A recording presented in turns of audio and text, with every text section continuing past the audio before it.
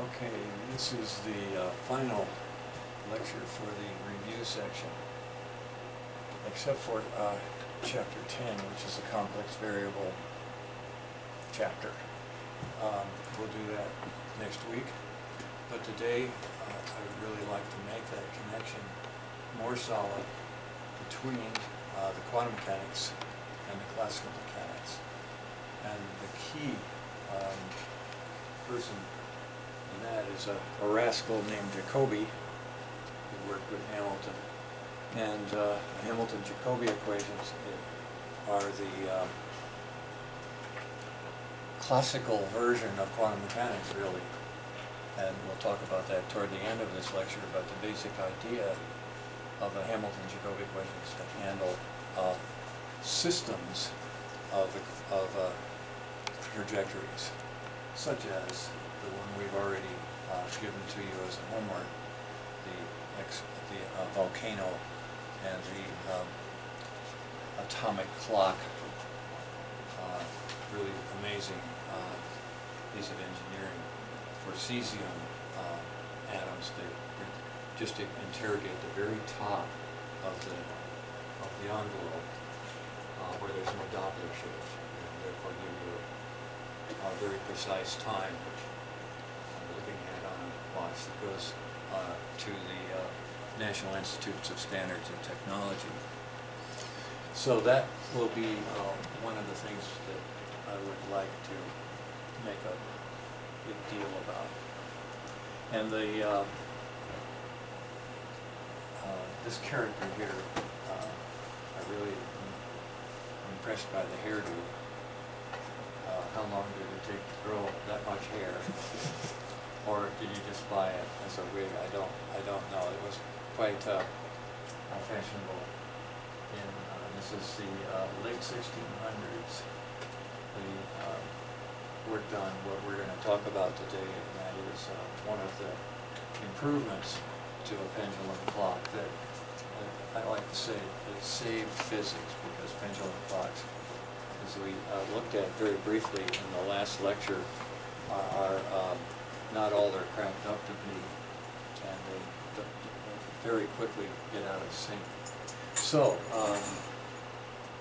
one of his creations is recreated on the wall, and we'll look at the simulations of that here.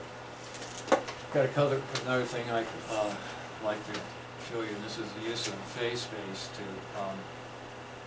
sort of control something. It's just a brief vignette here called Catcher in the Eye. Does anybody know what that's referring to in the literature? J.D. Salinger. Catcher in the Rye. Catcher in the Rye.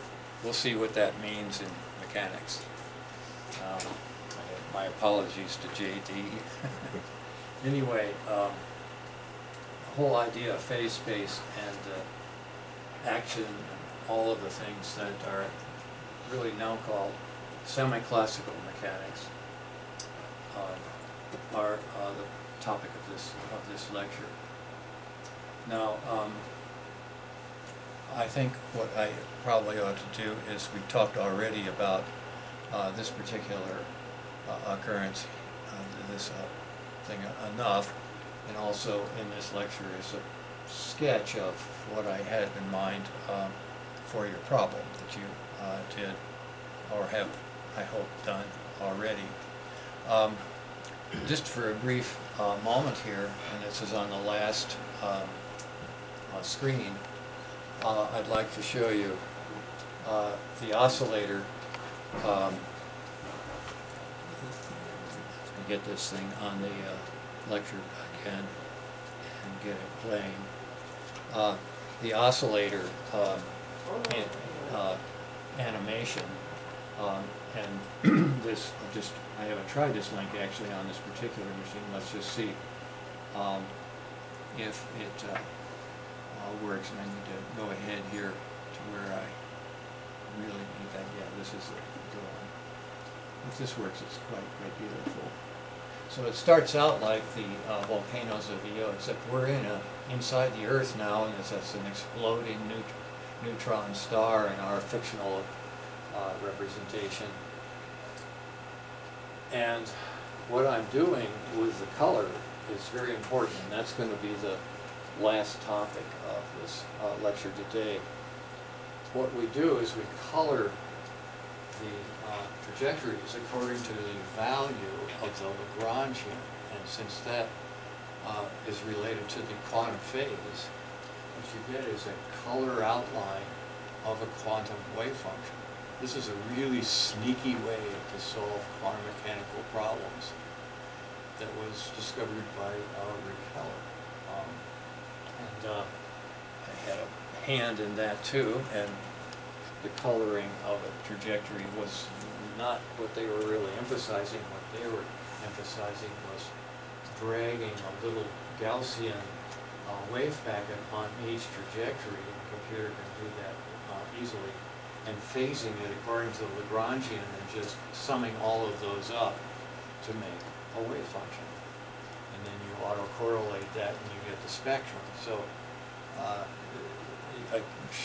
you people should keep this in mind, because there probably are quantum mechanical problems that are really hard to solve by ordinary matrix methods. This is an alternative that is very powerful. And it happens that this one goes on giving the phases. If I resume this particular animation, it will just keep doing it. But that's, I think, a really cool example of a family of trajectories. Very organized one, and this is a high symmetry system, so we get to do this very easily. It's done in one pass, essentially. But then it just keeps on going. This is what the mechanical effect would be if you had an explosion. Assuming that these objects, when they come together again, can go through each other.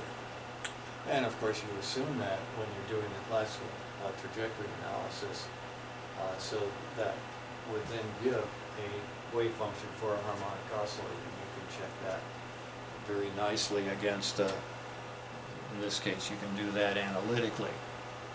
So, I'll pause that. The picture here is another example of that. And this particular slide, and the one that's at the end there, shows the controls that you mess with, and the controls are right out in front. If you go click that, you get the controls to come up in that form. This is an older version of this particular program. Okay, we've got a bit of work to do, though. I would like to make sure that we understand just the single dimensional harmonic oscillator, and so I want to go over again this particular vignette of algebra and geometry. And so I will get this on all three screens so that we can take a look at that. This particular one right here, I think, is ready to move as well. So I will do that. And that's what we're after, is the Hamiltonian plotted in terms of its coordinate and its momentum. It's two-dimensional in that sense. It's a one-dimensional oscillator, a one-dimensional pendulum. But that makes it a two-dimensional phase space. The coordinate and the momentum are the x and y axes. And then the z-axis, presumably coming out of the screen there, makes a three-dimensional figure, is the Hamiltonian as a function of those two quantities. I'd like to spend some time with this particular geometry. This is a Thales geometry that lets you see clearly what variables are most efficient for describing the elliptic integrals that give you the very weird frequency dependence on amplitude that this oscillator has. So this is not a harmonic oscillator except for very small amplitudes. And that is,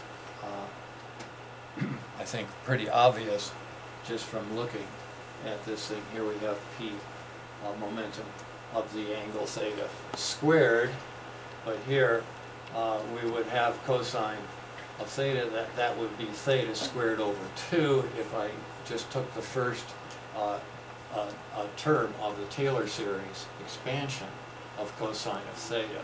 So it's a harmonic oscillator only when I can ignore theta to the 4th power and 6th power and 8th power that would come out of a Taylor series from that cosine. So what if you can't ignore that, then what? Well, we've got 2 alternatives that we're going to talk about with regard to pendulum. And the first will simply be the anharmonic one. But then the remedy to that Mr. Huygens discovered, and he only really figured the whole thing out about a year before he died. So he spent his whole life sort of with this in the back of his mind. Also realizing that it's such an important piece of physics to get the timing right, be able to time astronomical events precisely. So it is a major, that was his major trump. But this is a really smart guy. He really invented calculus just sort of in his spare time. And he didn't challenge Newton. He was somewhat timid, and he was, of course, much younger. Newton was a big guy in the Royal Society, and Huygens was just trying to knock on the door of the Royal Society to get in. And he did a much more elegant job of developing calculus just on his own. So that's just a bit of what he is. The other thing that he's famous, we've already talked about, is the Huygens contact transformation that describes wave motion in a geometrical way, and we're going to go into that again as well. Okay, so let's go ahead with a little bit of this. I've already pointed out, I think, that this is another way to think about Hamilton equations. They've got this anti-symmetry structure. They've got a cross product in there. The motion, that is the time derivative. And let me use the center screen here. We'll get these things all synced up here. That bottom line there, this q dot p dot equal, well, it's not just the partial with respect to p and the partial with respect to q. That would be a gradient of h, but we've got a minus sign in there. This is the z unit vector, the unit vector along the vertical direction there, cross the gradient. So the idea is if you're on one of these trajectories going around, okay, and the trajectory, like a phase space, has to be, as I pointed out, left-handed, Hamiltonian up. The idea is that at any point on that phase curve, your speed is going to be determined by the gradient, but it won't be like falling down a hill. You're going to stay on that curve, but the gradient, this perpendicular to that, is what's giving your speed. So that's a sort of a funny way to look at this, the very simplest but not trivial Hamilton equation of motion of a pendulum, an anharmonic oscillator.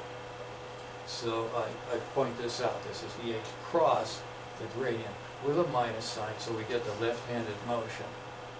Okay. So basically, the h-axis cross with a fall line. You're not going to go down the fall line according to the gradient. You're going to stay perpendicular to it. If you know about, how many people here have skied on a snow thing? Just out of curiosity. Not too many skiers here. Anyway, one of the things that you do when you're on a steep slope is try to get off the slope, and you go along, perpendicular to the fall line, but this, slightest down or up, and you start to speed up, right? And it turns into a disaster. Some trees on the other side. But anyway, that's basically what we're talking about here when we talk about the cross product with a gradient. That's determining your phase-space motion, and that's Hamilton's equations written in a fundamental way. Okay, let's see if there's anything else I can say about that. I think that's about it. So this is a sort of phase-space curve, and of course it doesn't just contain the valley. As soon as you get above what's called a separatrix, a separating curve, that red line there, as soon as you're outside of that, then the pendulum is having velocity as it passes the theta equal pi. The unstable balancing point of this thing is right there, right at the intersection of the separatrix curves, separatrices. Okay, so get used to the name separatrix. It's going to show up in other things that we do.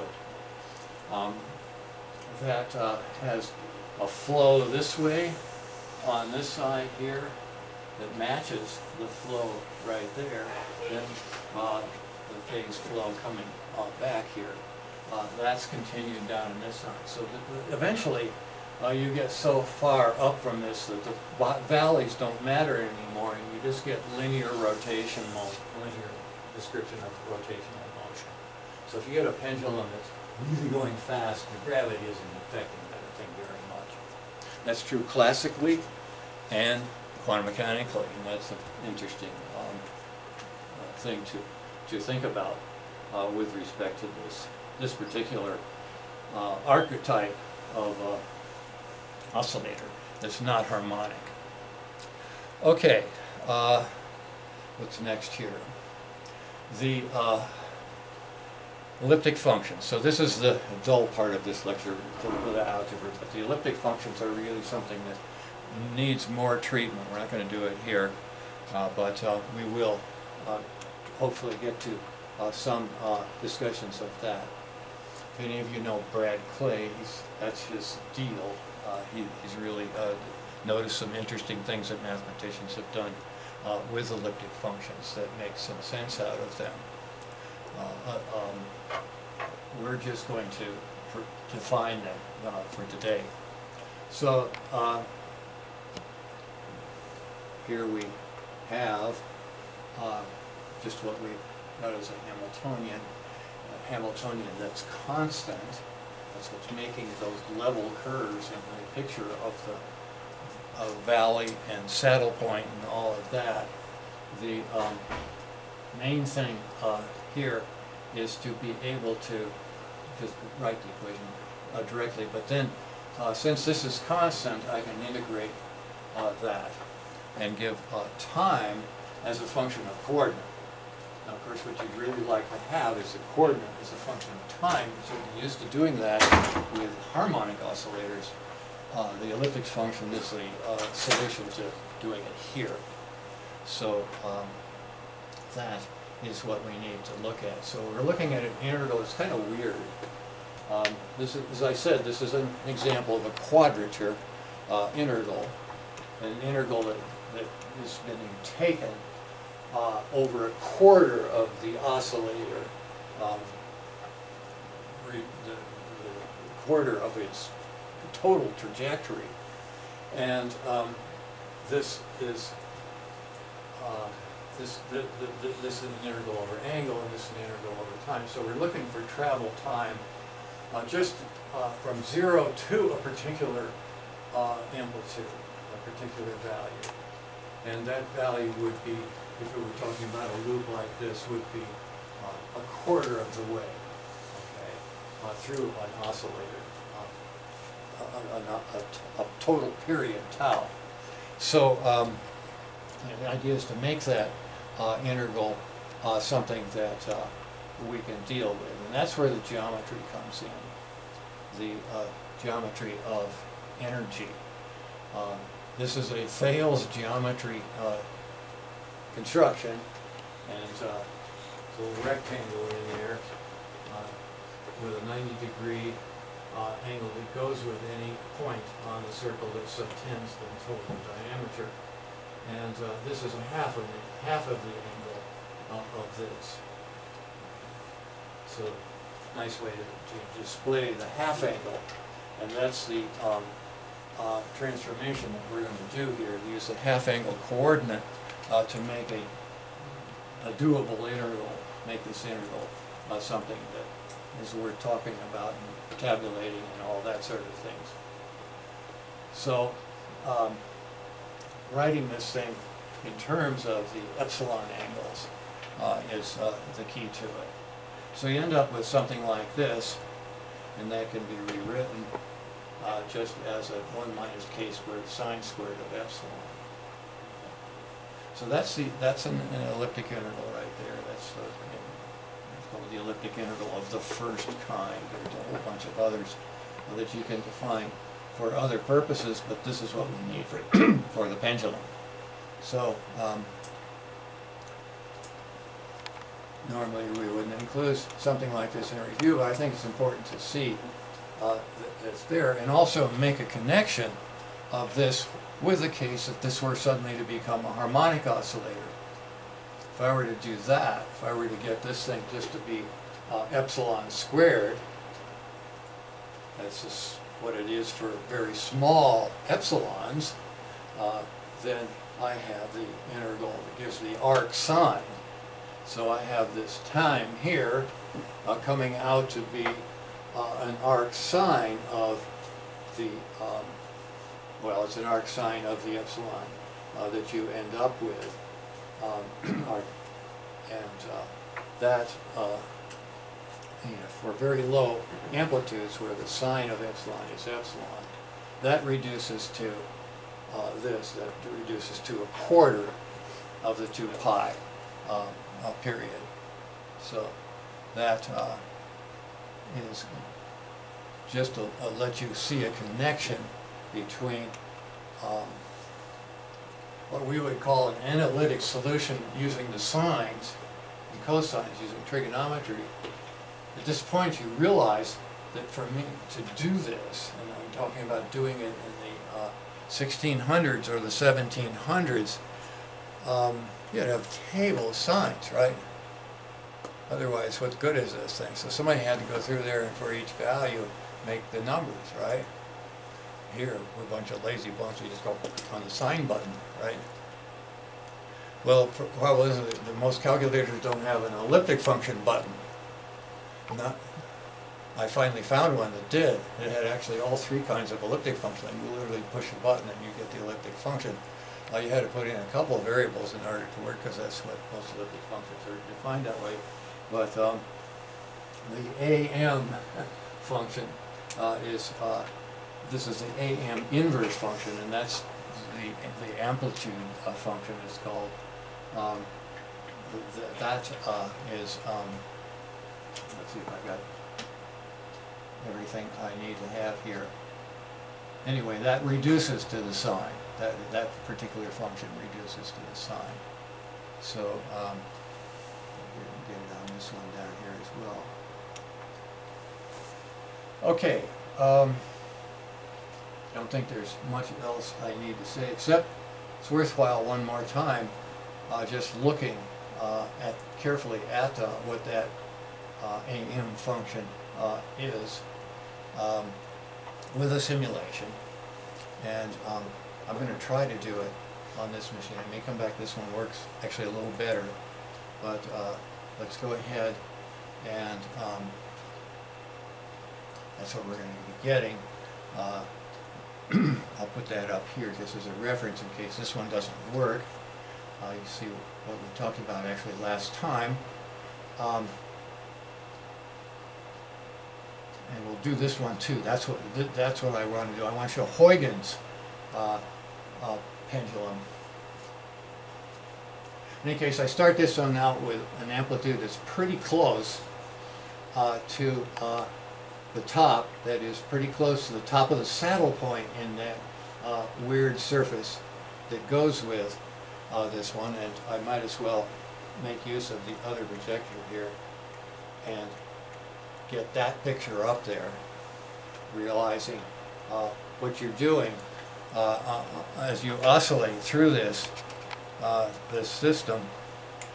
As you, I can't use the blue, I better use the green to point out here. And These things are, there we go. When you get to the saddle point, if you get right exactly on the saddle point, that means you have this thing balanced just perfectly. And I mean really perfectly, and quantum mechanics doesn't exist so that it can really be perfect. You sit there forever. But boy, it's really hard to balance this thing. And I can get within a pixel of the top here, okay? Instead of stopping where it does, I'll stop a little closer, okay? Now we're starting to see the elliptic function forming there. And the other thing that's happening in this simulation is we're taking the Fourier transform out. Okay? And that's another part of mechanics, is just to Fourier transform everything and solve those equations. We'll occasionally resort to that when we can. And Rick Heller's way of doing quantum mechanics is to let the classical mechanics be Fourier transformed and then do the quantum mechanics automatically.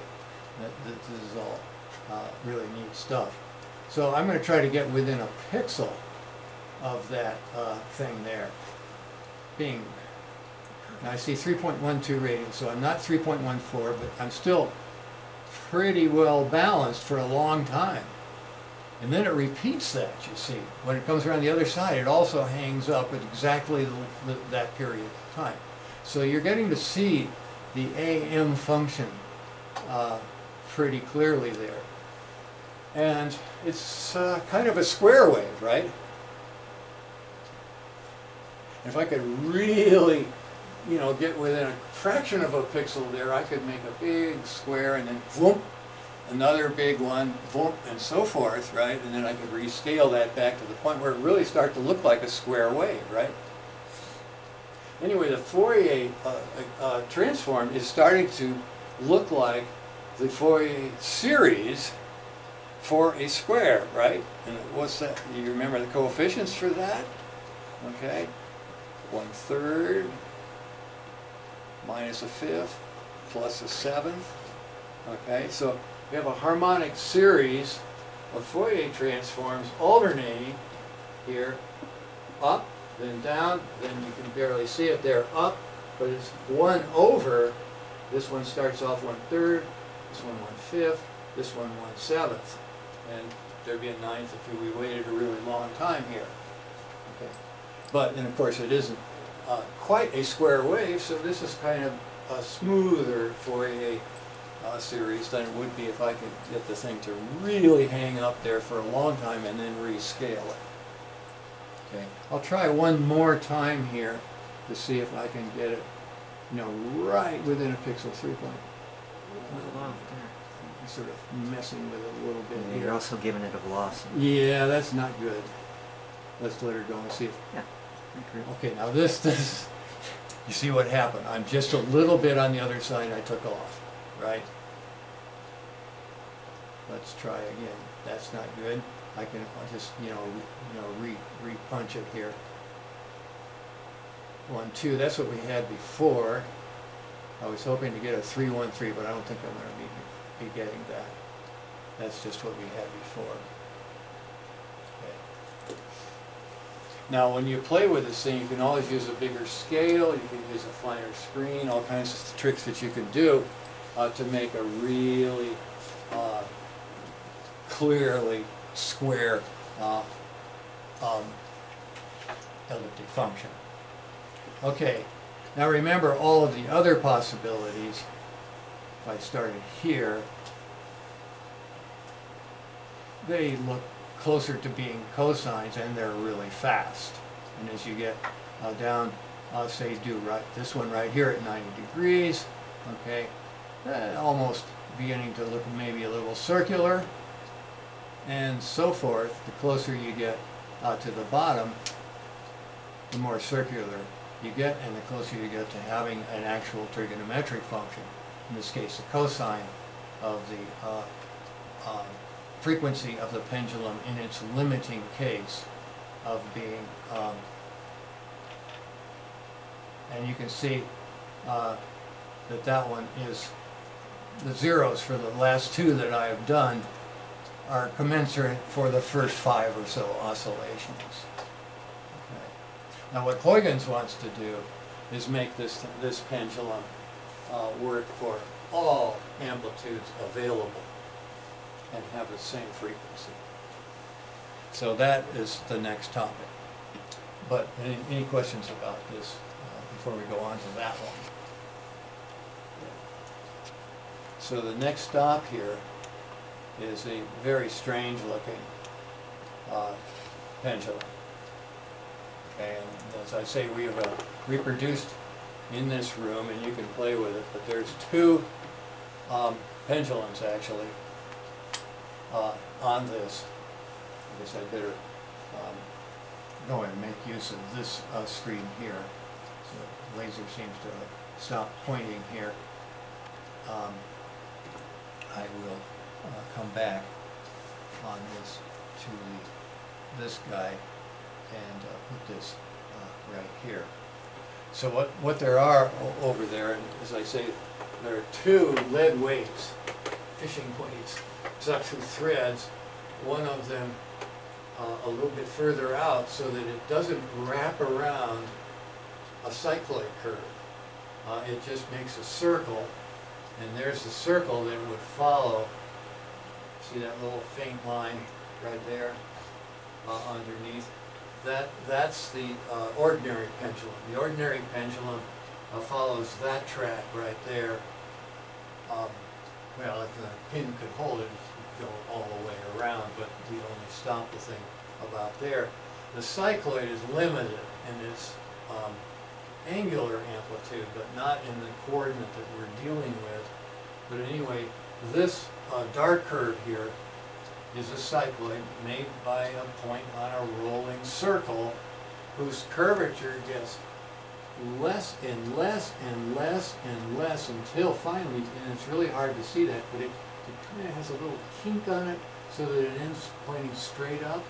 That's something you might not have known about a cycloid, but its curvature is going to infinity right there. Okay? The last thing here, the string, the weight is going to be wrapping on that up point, making a small circle and vanishing a small radius circle. So, not much difference between these curves, and you can't see any difference all the way out here at about 30 degrees or so for the ordinary pendulum. But boy, does it make a difference in the dynamics to do this. Okay. So, let's go ahead on this screen, and where I have control of the thing, we're now going to talk about when he wasn't having his hair done, this is what he was doing. Okay. We're going to make a simulation. And actually a simulation that I might as well start off with. I want to show you the geometry of the 2 cycloids. And that's what's interesting about this, is when you wrap a string around a cycloid, and the cycloid with the pins in it is this curve, and we're wrapping a string around that, and there's a string unwrapping, and it's got to that point right there, okay, for it to be actually on its cycloidic path. This is the same curve, except for translation, as this one. This one would just be another cycloid. This is the, when you unwrap a string from a curve, you make another curve that's called the evolute. And anybody in calculus have studied evolutes in any of your courses? Do you remember doing that?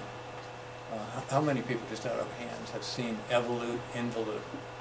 Well, Monsanto only one, I guess. Anybody else? Again, you're being cheated. This should be in there. And the opposite of that is looking with a particular curve for a locus of the center of curvature. That's the opposite of wrapping a string around and making this one. Then I take this one and I look at each point. I draw a radius perpendicular there and the radius of curvature.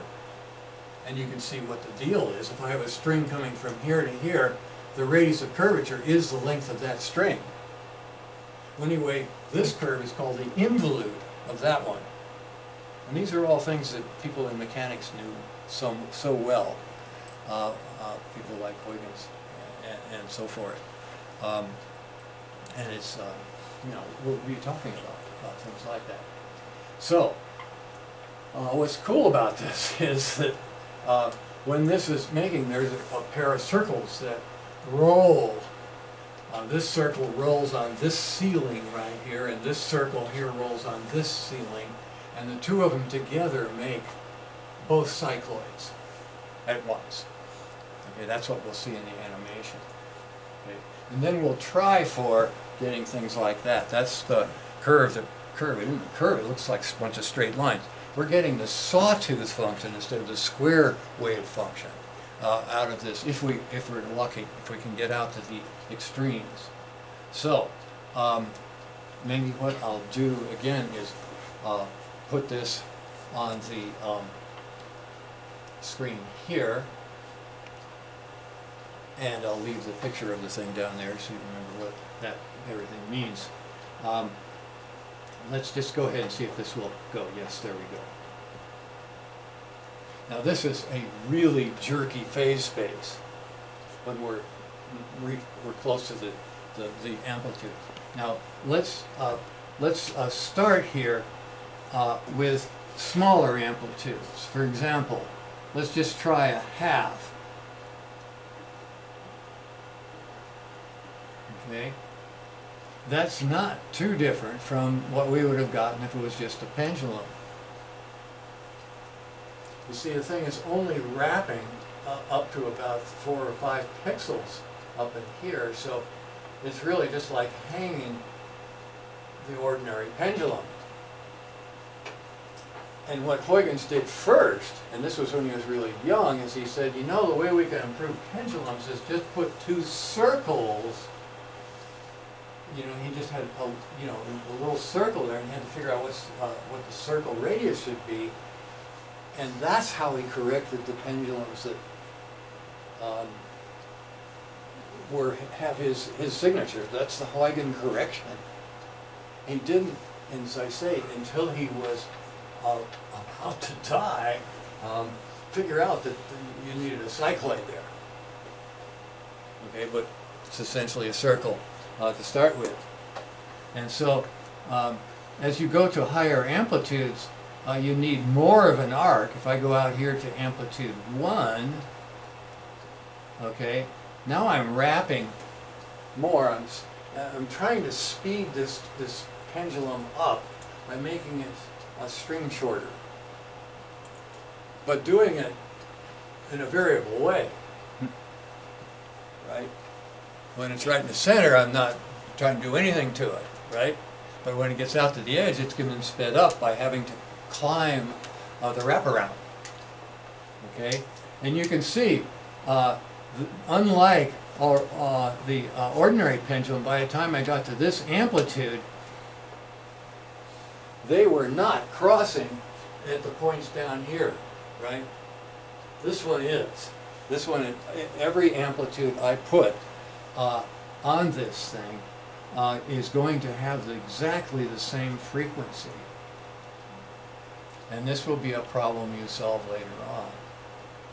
It's one of the many properties of the cycloid that they're kind of all ganging up on you on this particular device that Mr. Huygens came up with. Okay, now we're getting to the point where it's jerky, really jerky. And I'm going to try to start it right on the very end here. It's a little risky because now I'm really at the mercy of what a pixel can do to me. If I can not be nervous and catch it. Oh, that's not going to work. That's just going to be another one of the curves I have. What I might try doing, I've forgotten how this works the best. I might try going out here just a little bit on the edge here and see if I can get it to go. Bam. There we go.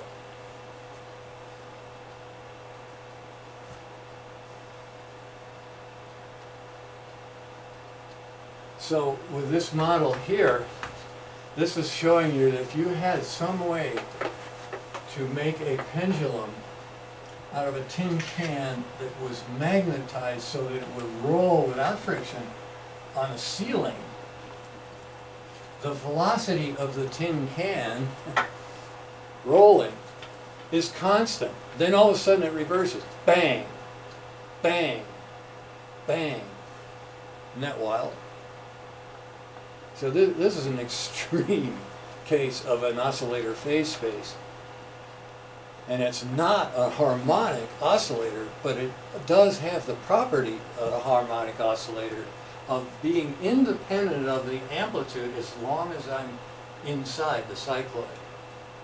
Okay, I'm limited by whatever geometry this thing has. But all of the amplitudes have the same frequency inside that domain. Okay, that's, you know, it's this kind of stuff that makes classical mechanics fun. Just knowing the history of it is fun. Okay. It's really a beautiful thing. And what would be the quantum mechanical equivalent of this? That's not an easy thing. We're thinking molecular chains and all sorts of things. That's for another day. Okay, now, what kind of Fourier transform are we getting? We're getting the Fourier transform coefficients here pretty much of a sawtooth. Do you remember how that goes? It goes as an integer squared in the denominator. You got 1/3 squared, 1/5 squared. Well, by 1/5 squared I can't even see it, right? And I've been running this thing for a while. You let it run all day and you'll start to see the Fourier components pop up there. But it's 1 over an integer squared, so I really only have this one. You just barely see a little bit of a dimple in the other. Well, more analysis of this to come later, but I thought you ought to see it right off the bat while we're talking about things that Huygens did. And there's a whole heck of a lot more things that we need to get. Now, I guess it's time for us to do just a little bit of the catcher in the eye. So if there are enough questions about this, I will bring this one to a halt. And that is that. Let's get out here in the lecture and go forth. And we've had this homework problem already, right? This is where we look at where the bottom of a parabola that represents the result of shifting the origin. That is, we originally had an oscillator that sat here, and we decided to add an electric field. Okay, a big electric field, so that it didn't just move, you know, a little bit this way, a little bit that way. This one was enough to take the whole parabola and bring it down, and in fact follow a path. The bottom of the parabola follows a path that is just the same as this curve turns upside down. I think most of you got that problem, but now we're going to look at it, and we're going to do a simulation where we play with the amplitude, that is, the amount of the electric field, but also we'll play with the frequency of the parabola. Make the parabola have a high frequency, or make it a fat thing that doesn't have a very high frequency, and play with the amplitude for that one. So let's see if I can get that going. What I guess I'd better do is maybe use that particular screen. So this is the simulation that we'll see, presumably, if I go ahead and turn this up. There we go. Okay, so the deal here is I can change the electric field, QE here, and I've got to fix it so that I'm not changing the spring constant too much, but I can certainly do that. See if I'm a little worried about what the thing is. There we go. So there's a starting point right there. I can make the spring stronger by going here.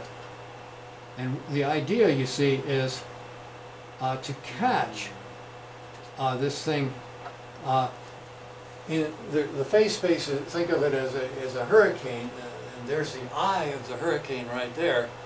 If I want to catch that thing, the idea would be to put this object. And this is really kind of hard to do. But what I would like to do is go over there and try to catch the thing near the eye, miss it. I'm just making it oscillate about the same amount around a new point. But maybe if I come in, whoop, I went the wrong way. When I come in, try to get it, there I go. Okay, I caught it. Now it's in a lower amplitude. So that's an example of deresonance. What normally happens with it when you play with this thing is, and let's just go and start. One of the things you can do here is just reset the thing so it's right in the center, but I'll let it oscillate a little bit there. I've got it so it's calmed down, but what I can do is go like this, swing the thing over there, and then go on the other side, swing it over here. Well, you can see what's happening. I'm going to be out of control. At that time I managed to reduce the amplitude by going at just the right motion. Okay, so when I get over here and try to get the thing in the eye, I got it stuck, oscillating off the origin and with not much amplitude. So this is, I hold this up to you as something that could be engineered, should be engineered for anything that involves controlling an oscillator. Now the other way to control it is to go this way. This is parametric amplification, and we're going to study that later on. That's a simulation called Jerk It, which we'll make a big deal about later on. But this is just the beginning of thinking about using phase space as a way to capture something, or use it very effectively and easily to amplify the oscillations. Okay. All right. So that's the end of our discussion today of the classical applications. Now what I want to do is go into the behind the scenes, the deep state of physics is quantum mechanics. Okay, and that comes next year. So let me make sure I pause this thing before I get out of there and go on here to a weird derivation of Lagrange's equations. So what does that mean? I'll bring this one out to space. What that means is I want to discuss variational calculus. Now this is really something that's in Unit 7 of this particular course. I've pushed that kind of discussion to the very end and then realized that it's got to be in the review too. So here we go.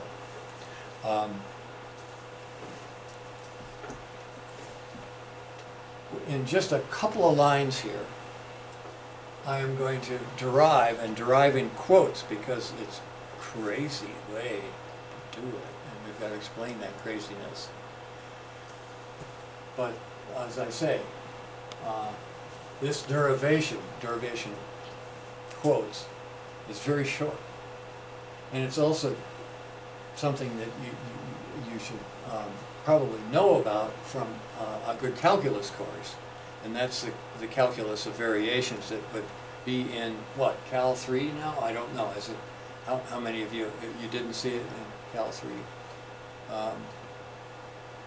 Again, being cheated. It should be. I mean, calculus of variation may be off in another course entirely. But the deal here is that I have this Lagrangian function of coordinate and velocity, queer coordinate, queer velocity, but whatever, could be x's and just ordinary variables. The idea is that this thing, which would be called our action, this thing, I'm going to try to find extreme values for that. I'm going to minimize this thing by adjusting every point, and this would be done digitally by, say, having 20 points here, and I'm able to jockey any one of them. They're independent. I can make this one up and that one down and this one up and so forth. Or I could just have a continuous variation. That's what the makers of this calculus of variation had in mind. The idea that some function, delta q, so this is a function that varies continuously from this point to that point in the independent variable. And so I'm trying to figure out how could I make this particular integral come out to some extreme value, either a minimum or a maximum, for some curve in here. Maybe the curve that does that is up here someplace. I'm going to try to find it. I'm going to try to locate a particular curve, out of all the possible curves that would connect, say, this particular something at this particular time and some other thing. I'm not going to move those two values right there, and I'm not going to move these times, but I'm going to play with everything in between.